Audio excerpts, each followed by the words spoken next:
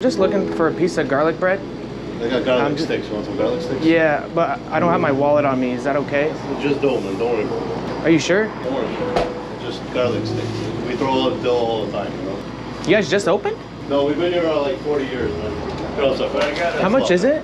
Don't worry about it. Oh, are you sure? It's just bread, man. Thank you so much, man. So take it easy, bro. Can I ask you something?